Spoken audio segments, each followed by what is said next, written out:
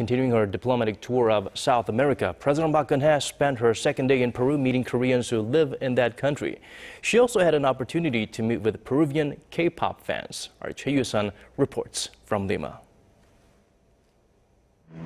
Referring to the dozen or so Koreans who first settled in Peru 40 years ago, President Park Geun praised the current 1,300-member Korean community for their hard work and endless efforts to succeed in Peruvian society.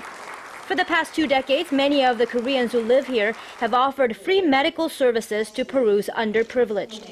President Park said she was proud of their volunteerism, as it not only enhances the reputation of the Korean community in Peru, but also that of Korea.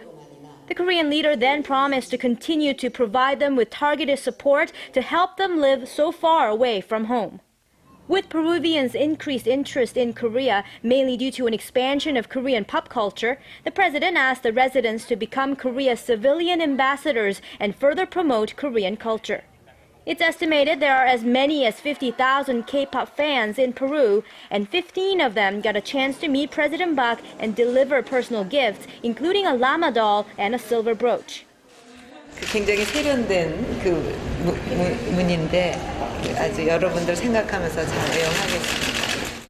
She thanked the fans and said their adoration for Korea will help the two countries become closer. President Park, who had just come from a visit to an archaeological museum, also praised the sophistication of the preservation techniques used for the artifacts.